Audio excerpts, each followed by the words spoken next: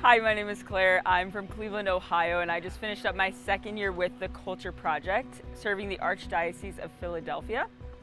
And a glory story that I had coming out of this year happened actually very recently at a high school that we visited quite often. One of the senior girls I spoke to, and I gave a sexual integrity talk. But throughout the year, we got to visit this school again quite often. So I built a relationship with the students.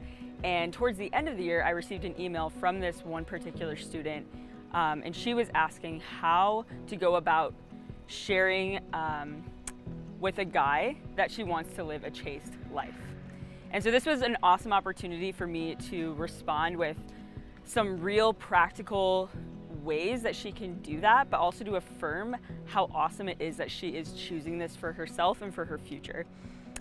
So yeah, it was honestly a pleasure, and I saw her soon after I sent her that email, and she was so affirming of how grateful she was for it. So yeah, that was a really, really awesome experience and an awesome way to end my mission year.